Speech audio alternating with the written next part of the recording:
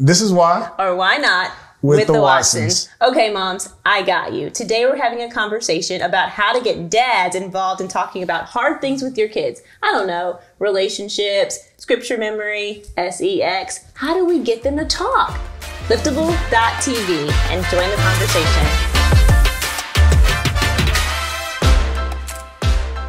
Welcome to Why? Or Why Not? With the Watsons. Okay, moms, I got you. I got you on this episode because this episode is talking about how to get dads involved in the conversation. What conversation you might ask? Yeah, what conversation? I don't know. Talk to your kids about sex conversation. Talk to your kids about masturbation. Talk to your kids about, I don't know, discipline. Talk to them about what they should be doing. Just talking to them in general. And let me just say, this is not all moms who want this, and it's not all dads who don't do this. But I do think, generally speaking, we tend to have these conversations with our kids easier than dads do. So why is it? Why is it so awkward for you all to have these tough conversations about stuff that you already know about and you've experienced? Well, tell me. First of all, I'll say this. I don't have the exact stats on hand, but I do know that women speak something like 20,000 words a day or something like that. I think that's an old fact, and we all speak. Facts are facts. Stop. If it's true, it's true. Like, what do you mean it's an old fact? It's been updated. It's true. Okay, go ahead. Even watch the show. She's going to talk more than I am.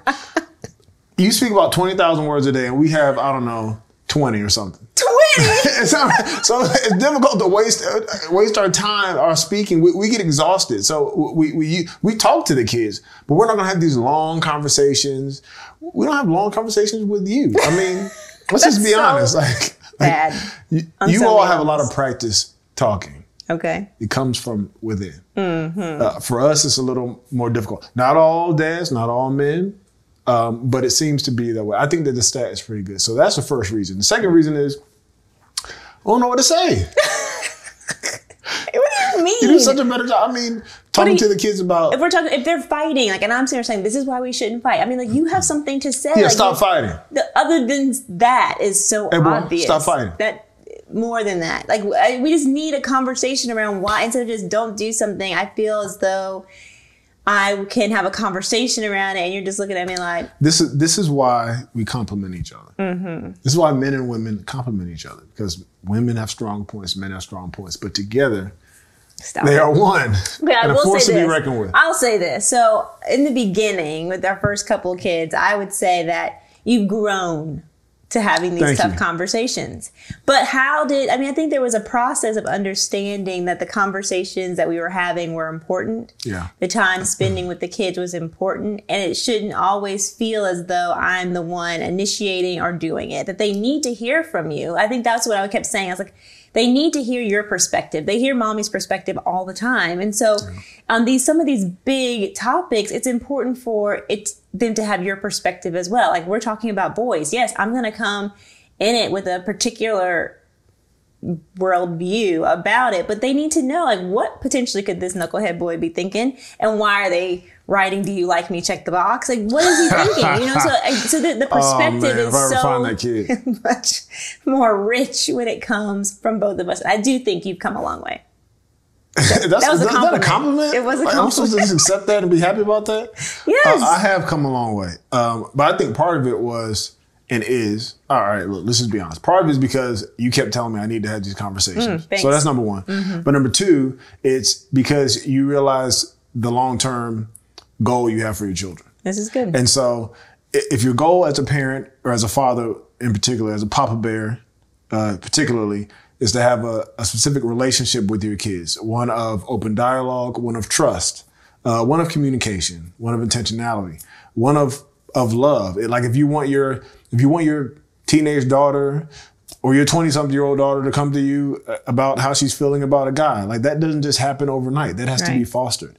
And so I think that for me, as our kids got older, and as you start to hear and understand different adults' relationship with their parents, not just teenagers, but you see how some adults relate to their parents because of a lack of communication, not necessarily a lack of love, but just just a lack of entering to their world when they were younger, you realize, or I realized, that I want to do whatever I can do to foster that relationship, even if it's uncomfortable. Right. And because it is. Yeah, it is. And I think some of us come into even marriage with this idea of what you're supposed to talk about and what you're not supposed to talk about based on what you experience. Yeah, or based on if you're a woman or a man. I think woman talked about that, man talked about this. Right. It's like, so we're going to only talk about periods with our moms because they have one and they help us through. But we don't talk about that with our dads because that's just awkward for everybody. And so what I always pose to you is like, what if it wasn't awkward? Like, what if I'm out of town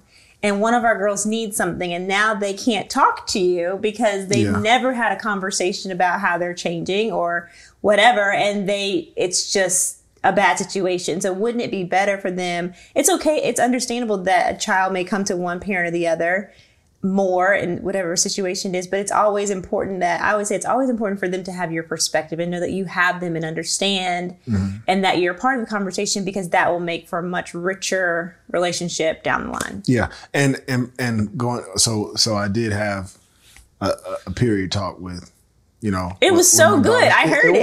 I was like, right on. There we go. I never would have thought ever would have thought that I would have ever had that conversation. And it was awkward on the inside, but also I think it's putting yourself back to when you were a child, right? It's only awkward because we're adults, and whether our parents talk to us about certain issues or not, we've kind of formulated who should talk about what because of our own experience. Right. But it's not awkward if you don't make it awkward. Right. Fake it till you make it. Fake it till you make it. It's not awkward if you don't make it awkward. And for the child, talking to mom, like you said before, so, depending on your cadence of life and who's out of the house more and who's home, I mean, there's a certain comfortability that kids have with certain parents for certain things.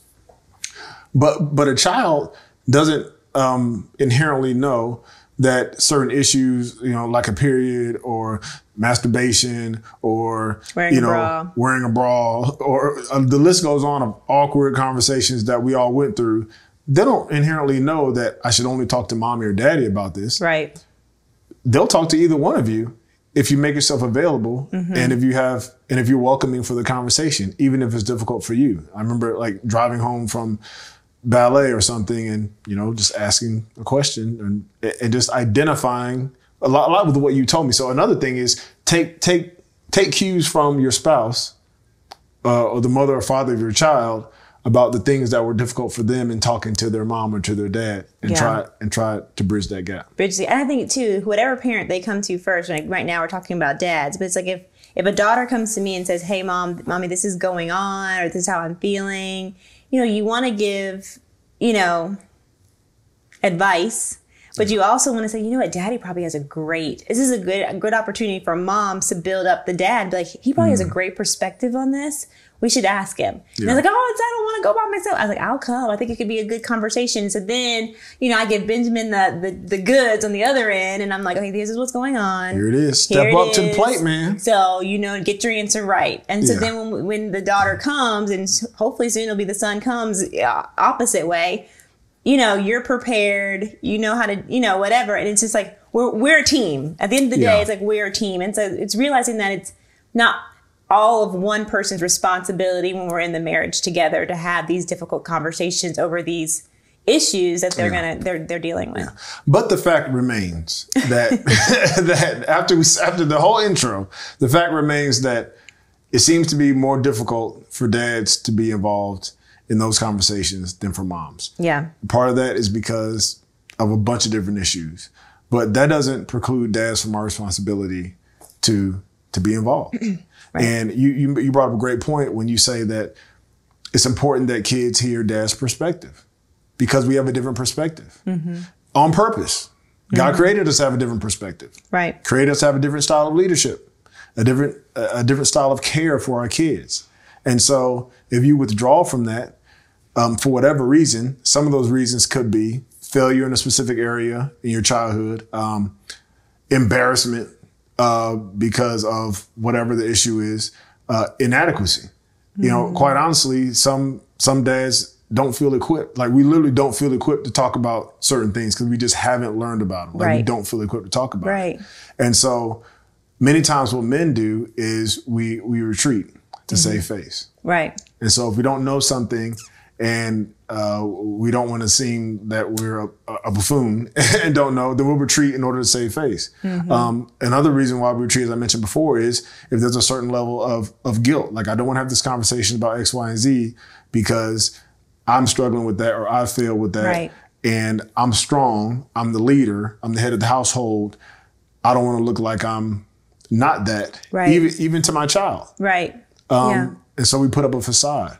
And so it does a disservice. But the most important thing, like I said before, was I want to have a relationship with our children. It's not going to be perfect. Our relationship is never going to be perfect. We're going to wound each other. I'm going to wound them because I'm a sinner like everybody else.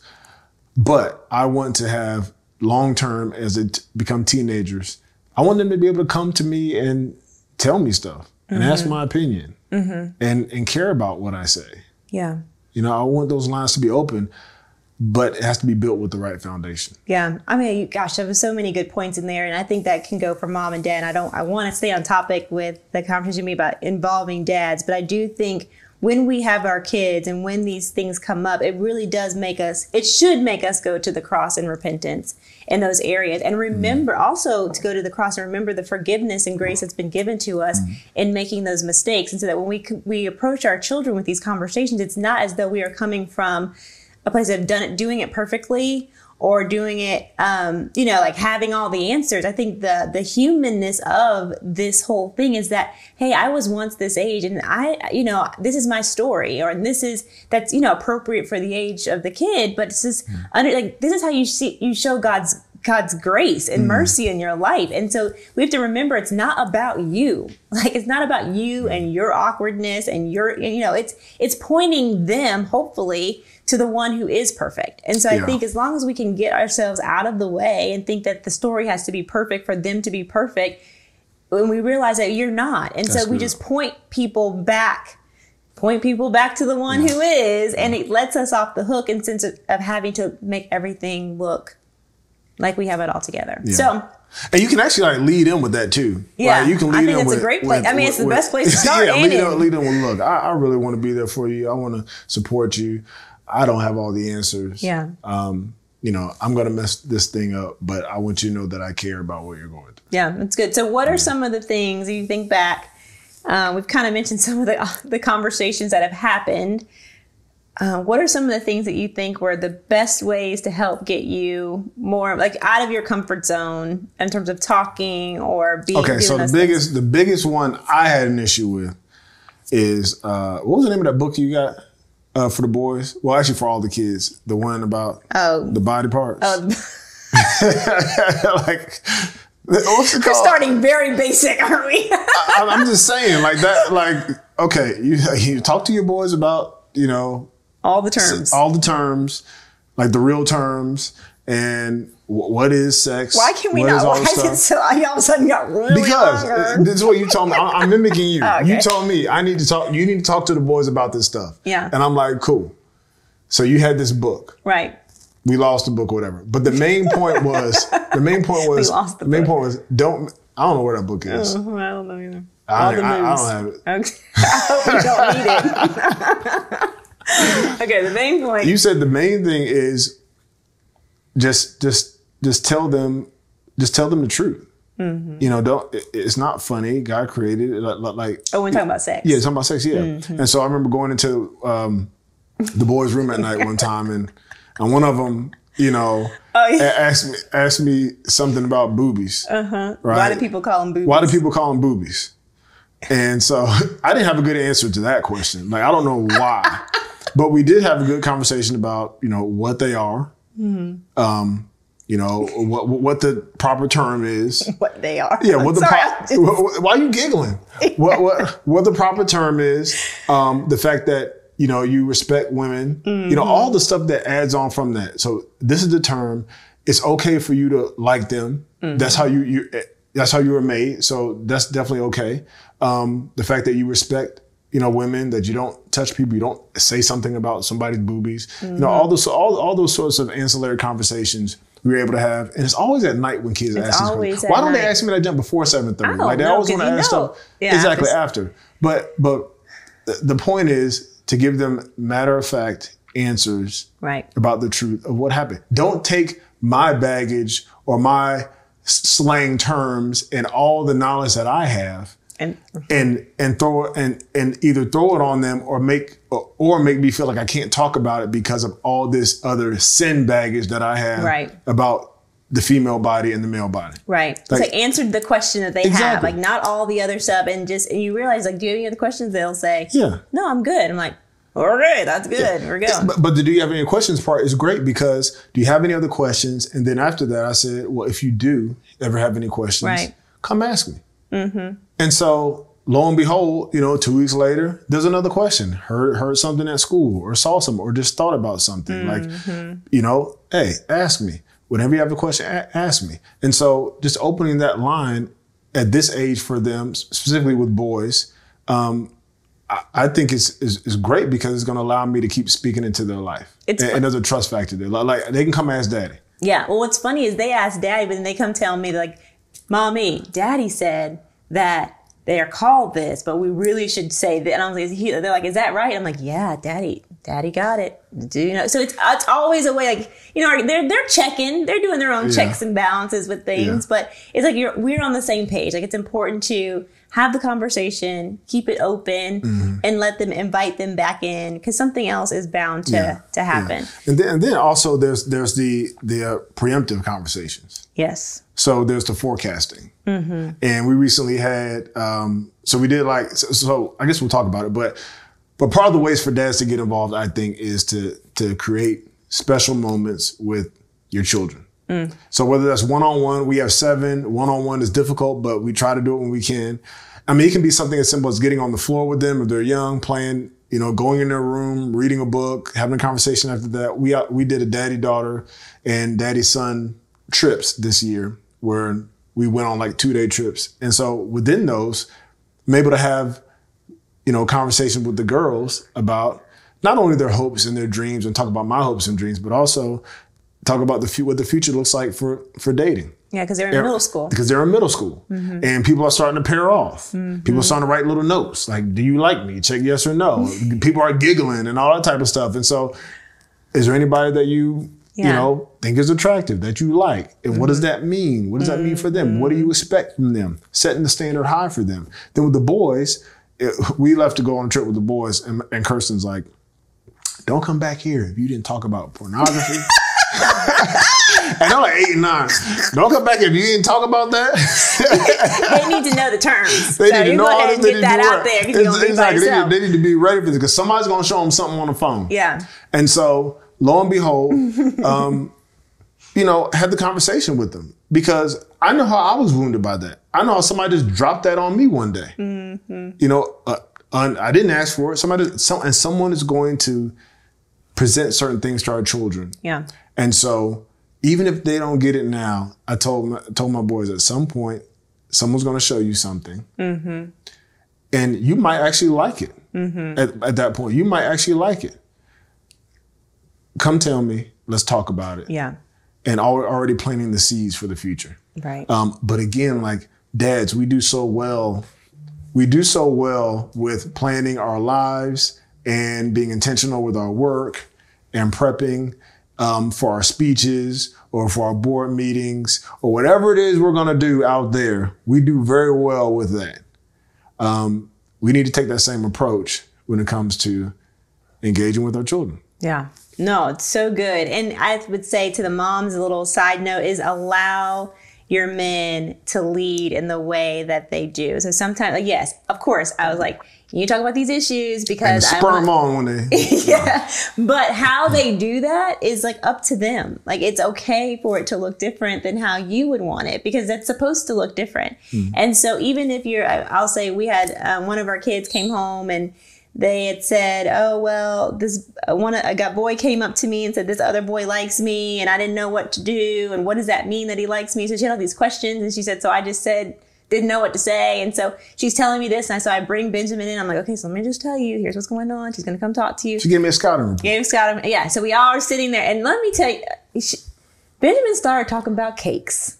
He's like, there's a bunch of cakes. And I was just on board with supporting him. Then all of a sudden my head said, where are you going with this story? And so I'm just I'm like, just encouraging.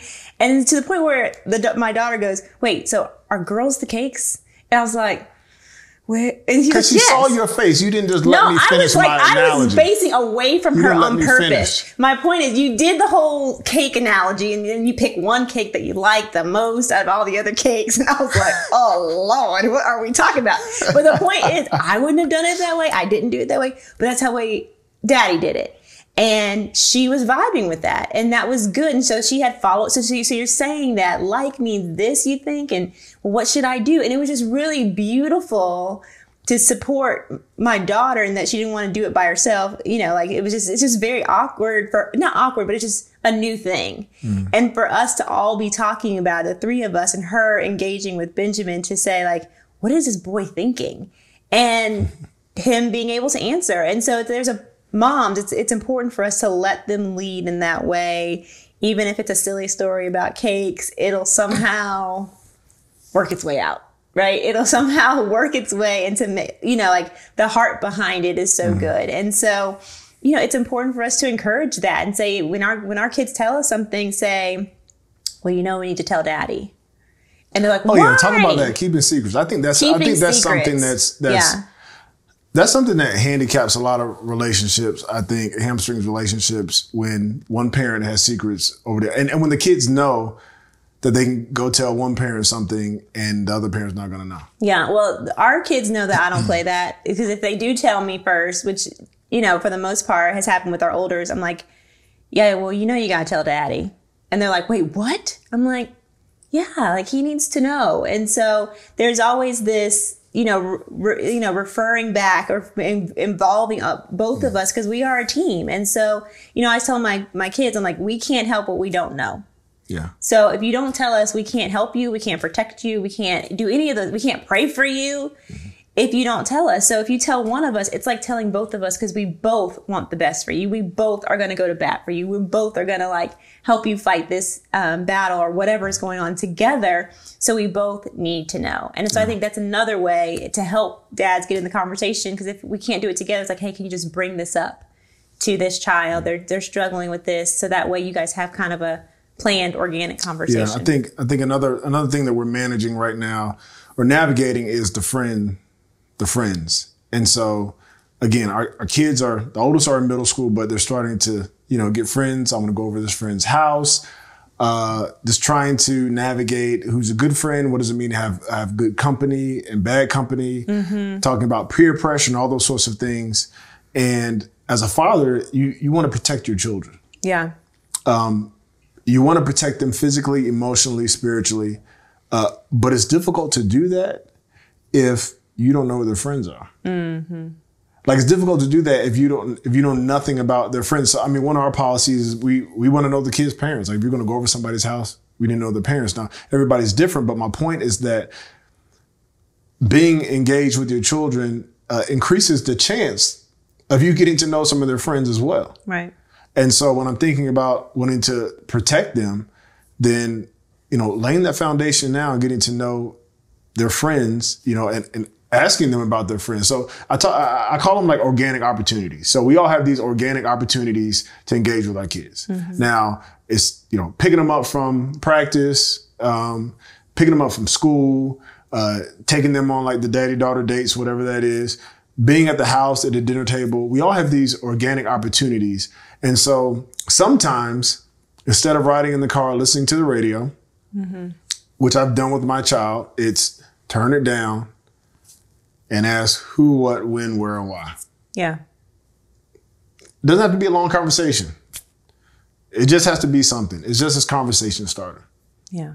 That's so good. I just think, and I will say this from a mother's perspective, it helps when you're on board with talking with them too. So I do think it's like you realize that you go through these stages of just keeping people alive. Like we're just making sure you're clean, you're fed, and you're alive. To like now we're like managing heart stuff. Mm-hmm. And so we're moving into that, the upper elementary school, middle school age. You know, we have 2-year-olds who are still, we're just trying to keep them alive. So, you know, you start moving to something different. It feels different. And it can feel like, not like a burden in a bad way, but you just feel like this is really heavy. Mm. And so if I'm the one who's carrying most of that heaviness for our kids, it's really challenging. And so it's such a relief. Just if there's dads out there hearing this who have not done this, like the weight gets lit when it's dispersed, when we're going in this as a partnership. It feels as though we can pray through this together. We both know things. It almost makes it fun to do. Does that make sense? It's like, it's a hard thing, but we're doing this together to pray for our kid in this way. And so I just would say, just the more you're involved, the more the kids, we're able to like build you up even more than we already do. But it just allows for some of that burden of the heart issues, to get more evenly dispersed. Yeah. I was listening to a message by a favorite pastor, Dr. Tony Evans, and I don't remember the specific verse he was speaking from, but he just kind of turned the whole, like, it's just mom's responsibility to, you know, feed the kids, teach the kids, do everything in the house, and it's only the man's responsibility on the outside of the house. He like turned that totally on his head, and only you know, only way he can, right? Yeah. But his point was, he was going through scripture and he was saying, like, no, like, dads, if we look at scripture, like, you are ultimately responsible. It's not that mom doesn't have a role and that you don't do things together, but like, you are responsible. Stops with you. Yes, the buck stops with you, but you are also responsible actively to teach and to lead and to converse with and to care for and to love your kids. Yeah. Like, there's not this partition between mom just does this and dad just does that. Mm-hmm. Actually, biblically, like, it stops with you, and you're supposed to be doing a lot more than what a lot of you are doing. Yeah. And it was just really challenging to kind of shift our thinking, specifically on this conversation about dads getting involved in the conversation, to know, dads, you are commanded, you're mandated to get involved in the conversation. Yeah. Even if you don't feel like it. Yeah. And it doesn't, like I said, I have to keep saying this because we women will hear this and be like, go listen to this podcast because you need to lead better. You know, it's just different. And so like you mentioned, we've mentioned before in other places about like us memorizing scripture.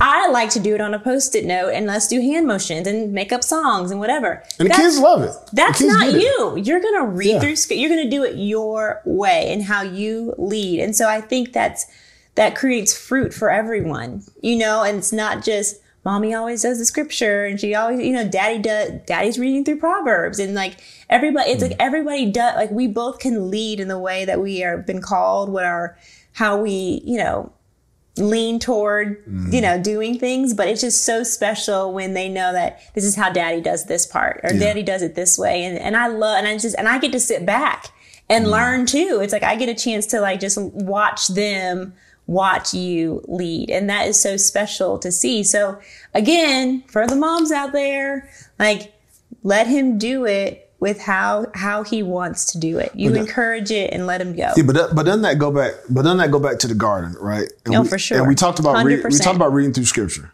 But doesn't that go back to the garden, to man and woman standing there? Mm-hmm. You know, the serpent comes. Yeah. Man doesn't say anything. And Eve doesn't do his job. Yeah, Eve does, you know, eats the fruit, engages with the serpent. The man standing right there, not covering over his wife and by extension his family. And we deal with the same thing. Yeah. Like, we have this innate, as men, we have this innate, you know, fleshly desire to not take care of our responsibility. And we got it from our earthly father, Adam. Yeah. And so it's not a surprise when we see this happening. But what we do need, however, what I need definitely is the power of the Spirit in order to do that which is uncomfortable and that which I feel inadequate to do. Yeah. It's good. Gotta do it. I love it. So we'll have some more of those tough conversations with our kids.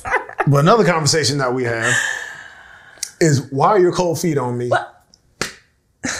Can you just lead up a little bit better than that? Why are my cold feet on you? First of all, you're hot. Okay, why? The question is, whoa, wait a minute. Why are my cold feet on you at night? Because you're like a blazing fire. I don't know why you're so hot. And I'm freezing because you wanted to have it so cold in the room.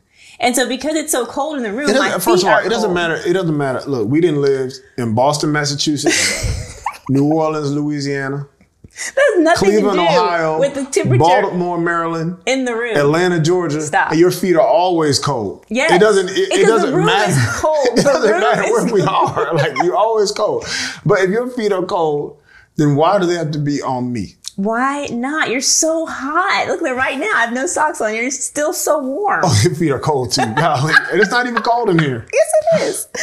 I don't know. Just why not accept it? Just know that it's just let it warm up a little bit, and then we'll be fine.